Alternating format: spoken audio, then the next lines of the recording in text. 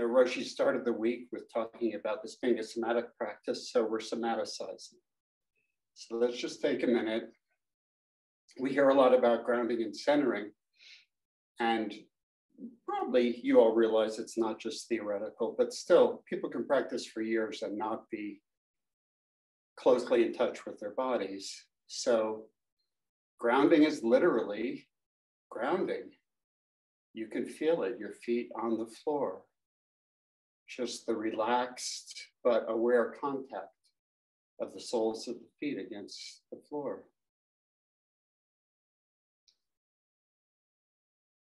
The knees bent helps that because, of course, grounding runs through the whole body. It's not just about the feet. And when the knees lock, it kind of cuts off the natural energy current to the ground. And there is, in fact, there's a lot of medical recent research that we should spend some time walking barefoot on ground because there's a measurable, palpable grounding that happens that we often don't get. And I've heard of some interesting research recently around how good that is for us. But anyway, even on a carpeted floor or whatever, we can still get some of that sensation of groundedness. And then to add to it is the centeredness, which is also literal and can be developed further and accentuated by working with the hara. And we talked about that feeling of expanding on all sides with the in-breath. That can seem a little odd because, of course, air isn't going down into the belly.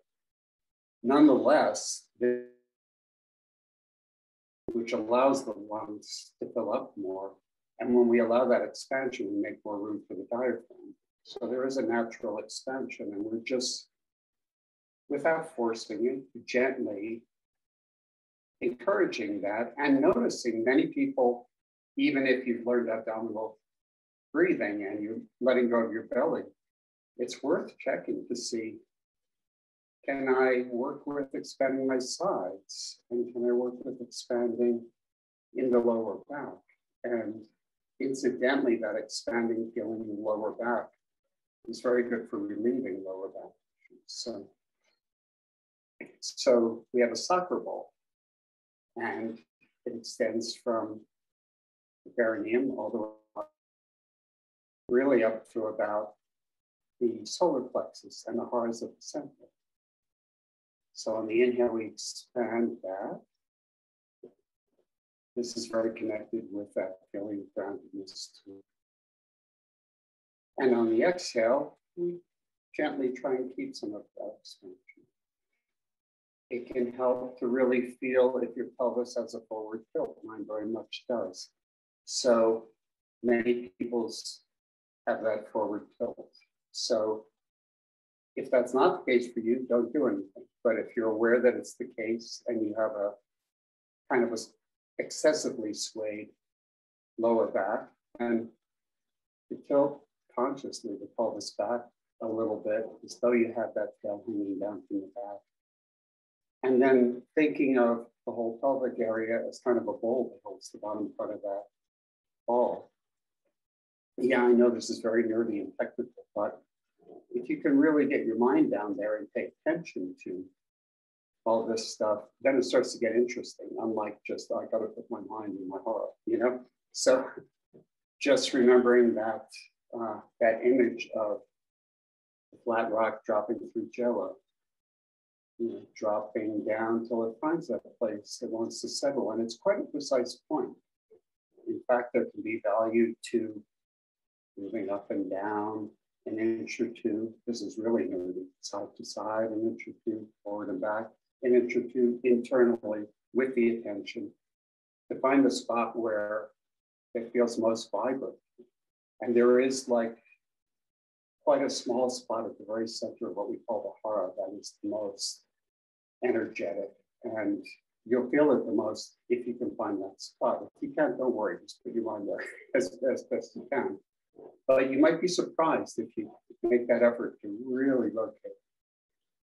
And then it can be accentuated by that mild lifting on the front knee, especially in movement. So enough said, let's start with the knees. All of this preamble is just to say, let's keep paying attention to that. And that will translate into being able to pay attention to the body as a whole, which will translate to being able to relax the body better. And if you experience a lot of pain in sitting, you can't make your practice, you can't allow your practice to be somatic if you're at war with your body. So somehow you've got to make friends. Rotate in the other direction, timing it to the breath, which means bringing our awareness into it, which usually eases the pain, even though we'd rather get away from the pain. I know this very well because I had 10 years of the worst pain I've ever experienced in the first sessions.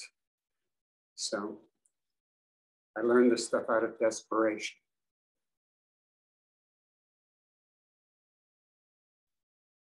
Okay, the hips, and think again about that pelvic bowl and the tail if you need it.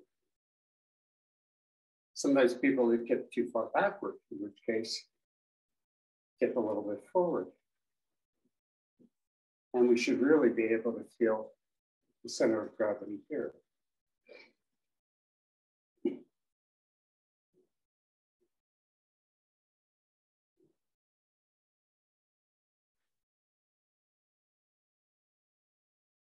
want to do a lot of what we do today on the floor, so I'm going to abbreviate our warm-up. Let's go in the other direction.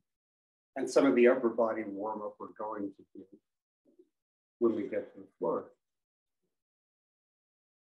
Remember always timing breath to movements. Keeps the meditative sense going and gives us that somatic connection with the body. And we can let that rotation in the pelvis, of course, go down to the knees and ankles.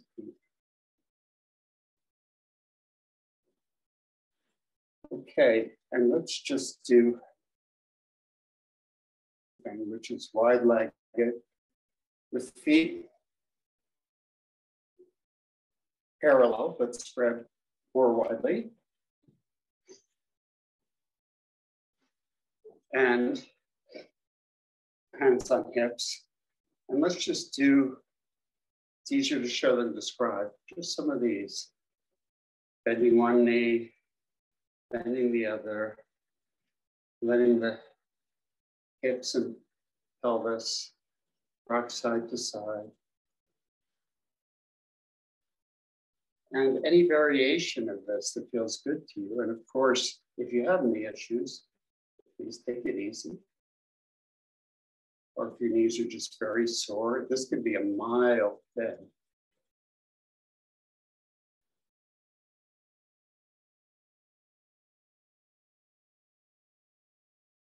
And you might try that core engagement of pulling the navel back toward the spine, which also helps us be more aware of that region, but it tends to flatten out the lower back, which can feel really good. It's a kind of stretch for the lower back that's hard to get any other way.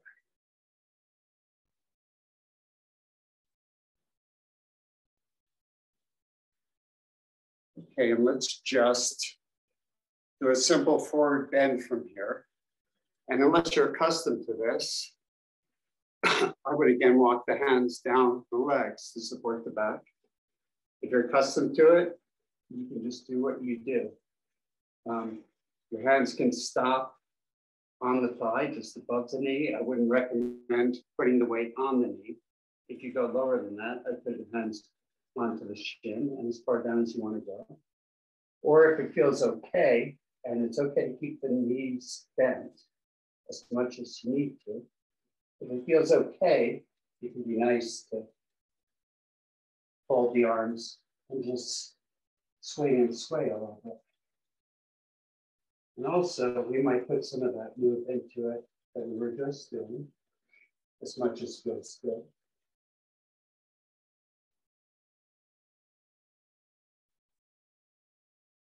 And we're not going to do so much neck stuff today, but you can always shake out the neck. We're doing this gently, but just the weight of the head will release a lot. And if you find a spot that really wants to stretch, like on one side, just feel free to pause there and breathe a few breaths. And then the other side.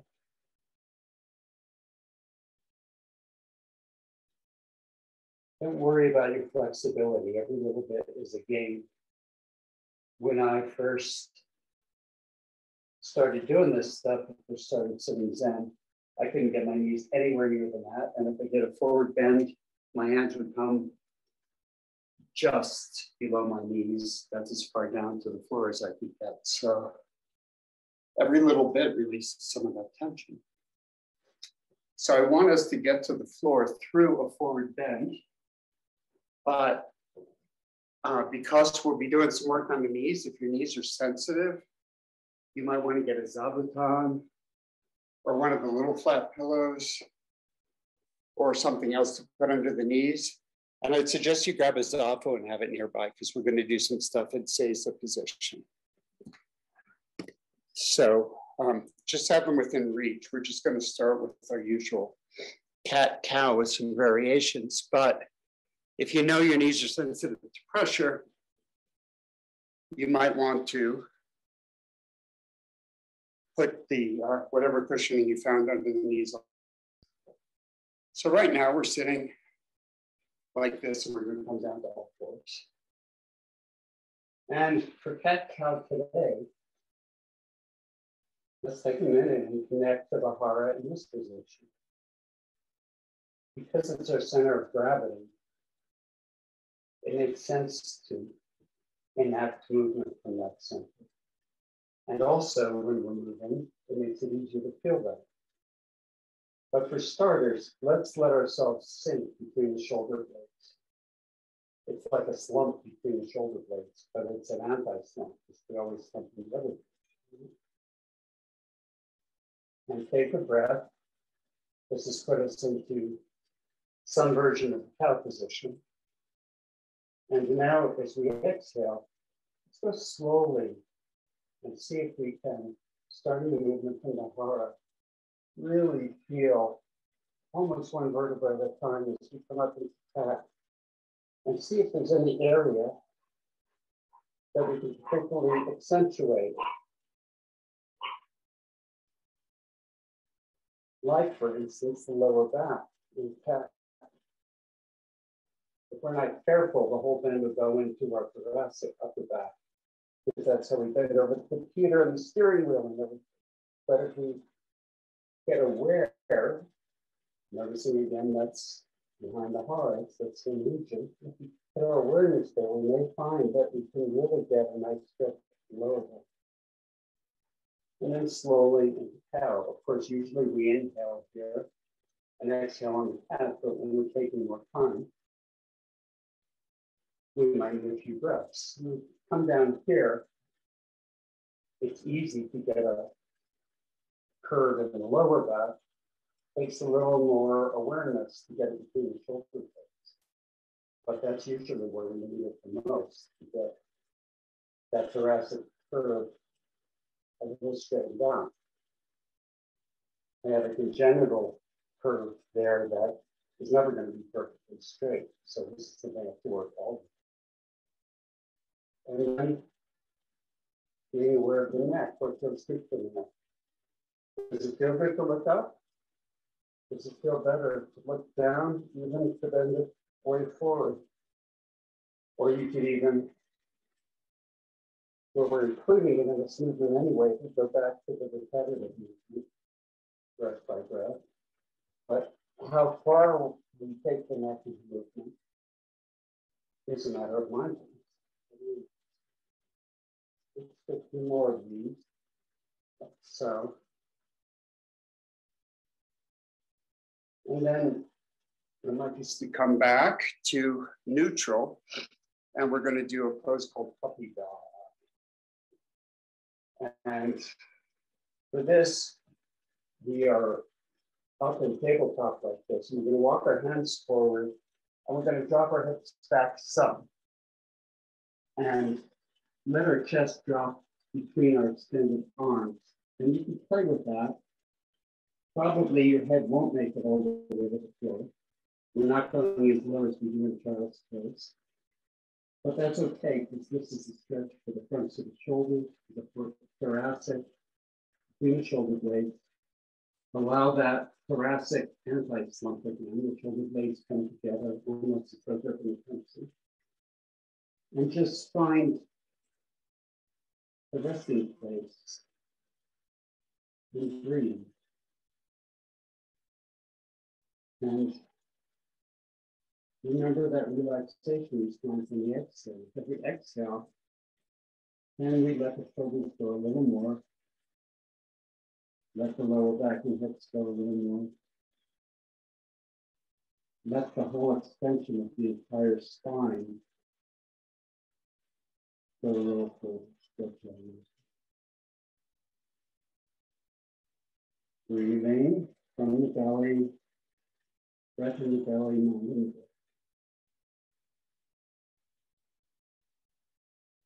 This is too patient sometimes to hold the breath, and that's very important to protect. So, above all else, keep the breath moving. If you need to come out early, please do. And you might find, if you come out of it, that you can do some of those butt revolutions.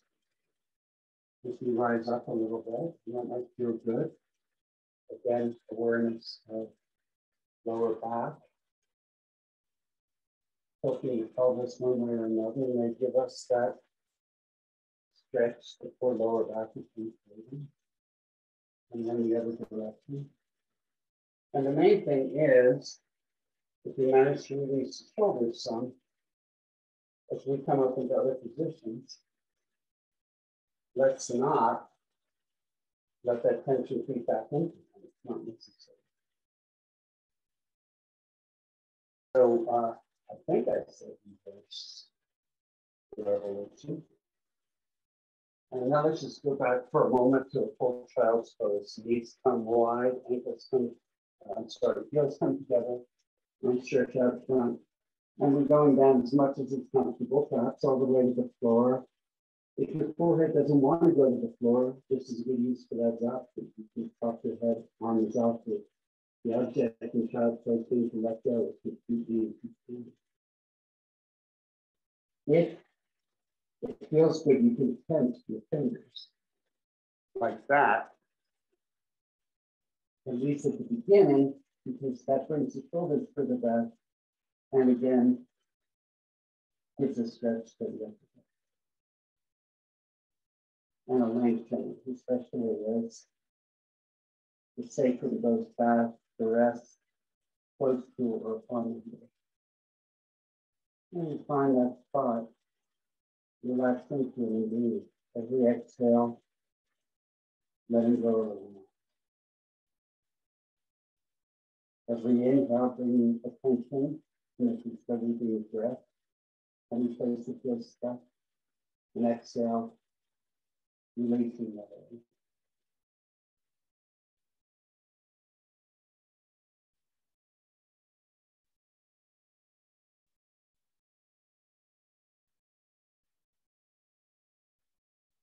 Couple more breaths, no hurry.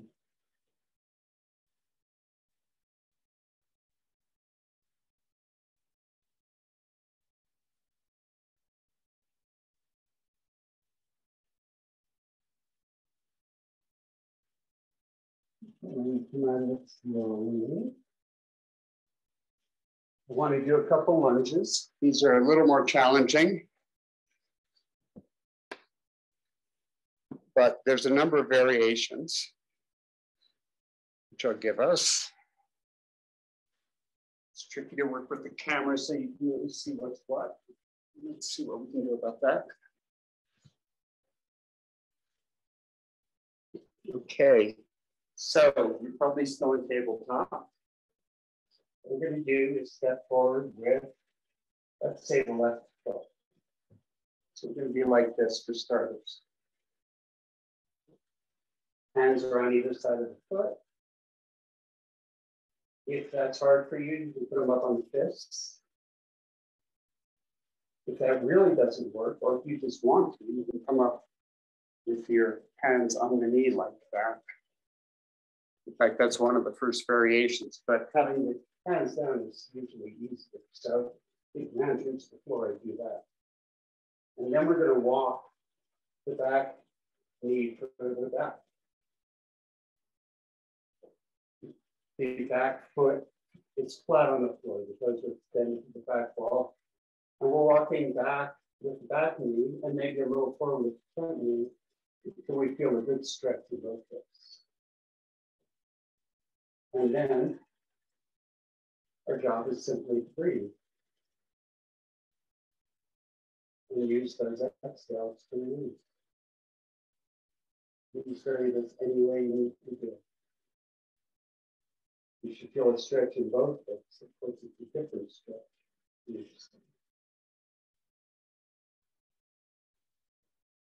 If you wish to come up, sometimes that's helpful to put your forearms on the front knee.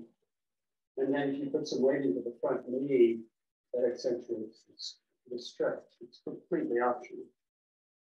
But you might find that it stretches a little bit differently. And that might feel good. If you want to, you can even bring your arms up into an upward reach. That's entirely optional. Or your hands on the knee. Experiment, but if you just want to keep your hands on the mat the whole time, it's perfectly good. Okay, and we're going to step back.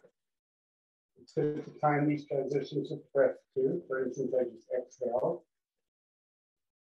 Take a breath here at tabletop. Take a deep breath. Step forward on the other side.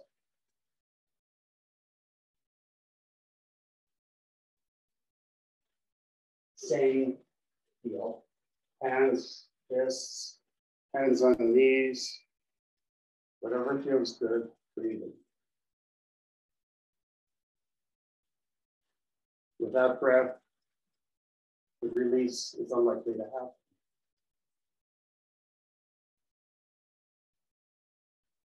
So be sure to breathe and breathe deeply.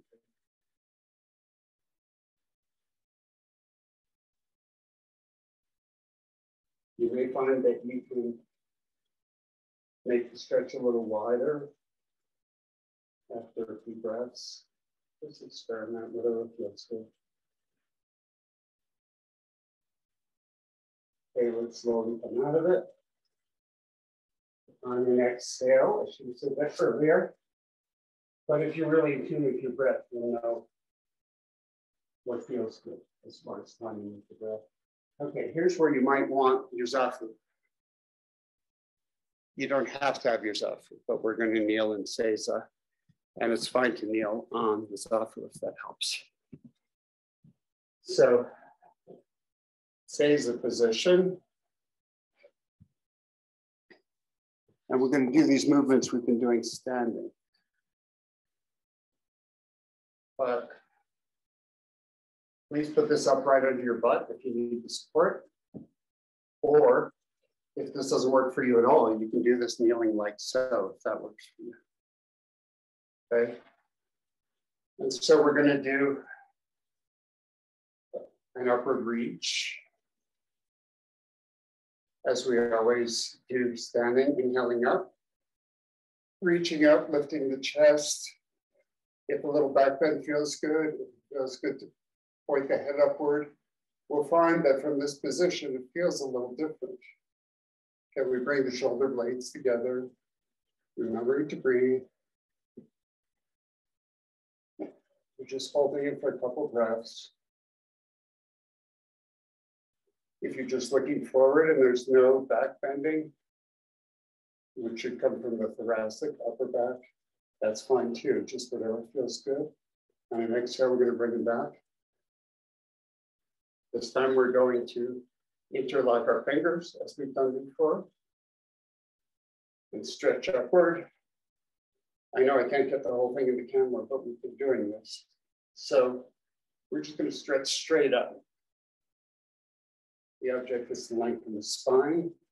You may find putting that tail on the pelvis, tilt the pelvis a little down behind, posteriorly, may help extend the back.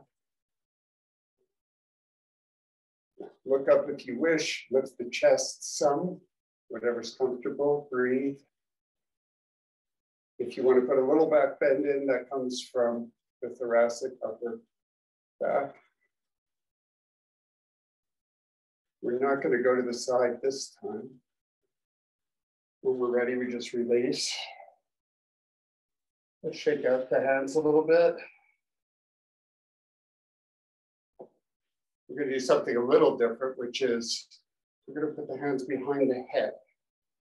And this is a different way of getting that similar feeling of opening the chest, bringing the shoulder blades together, looking up, extending the neck, if that's good for your neck, lifting the chest, feeling that in the thoracic. If this is too much, don't do it. Pulling the navel back towards the spine. A few breaths here.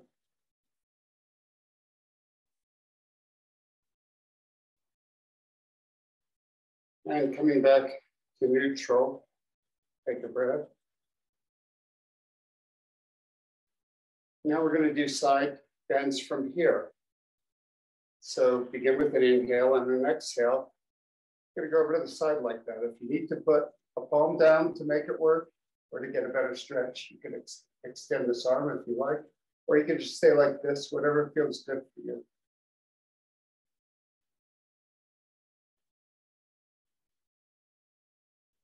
And then we're coming back to neutral, and of course we're going to do the other side. Really feeling that stretch across part of the side that's extended with the ribs. You might really feel the breath going into the ribs, stretching a little bit. Do whatever feels good. Extend the arm if you wish. Put the other hand on the ground if you wish.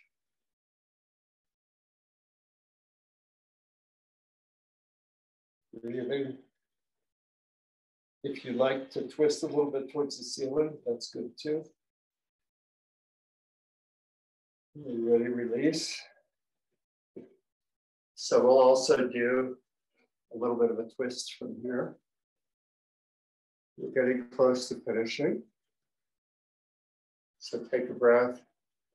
And we're going to take one hand and put it across with the palm facing out.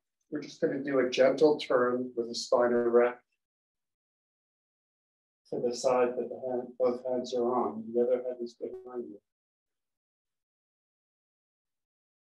Twist, breathe. Release bit by bit.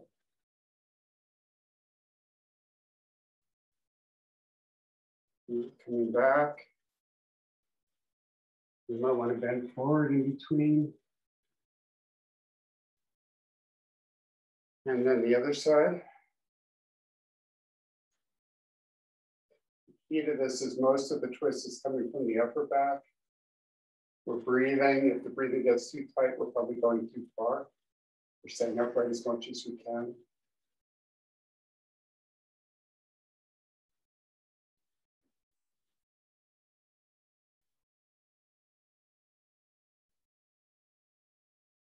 And for relaxing today, since we're about out of time, we're just going to take a minute and do child's pose with knees together, if that's okay for your body. You can also part them like we did before, if you prefer. And just on an exhale, just let yourself plop down. And just let gravity take all the muscles, all the skin, the bones.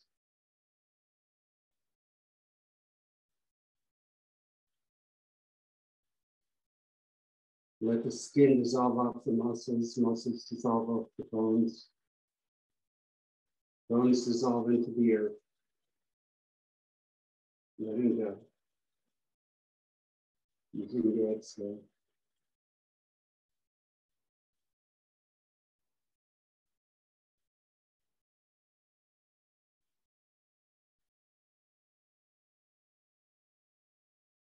Remembering the hara.